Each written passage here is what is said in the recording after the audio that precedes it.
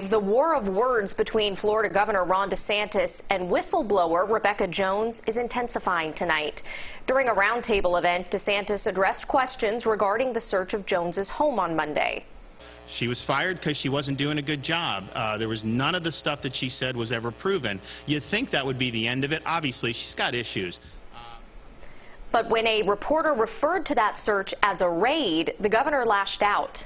I knew there was an investigation. I didn't know what they were going to. It's not a raid. I mean, with all due respect, what you just said is editorializing.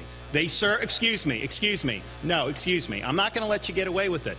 These people did their jobs. They've been smeared as the Gestapo for doing their jobs. They did a search warrant. Why did they do a search warrant on the house? Because her IP address was linked to the felony.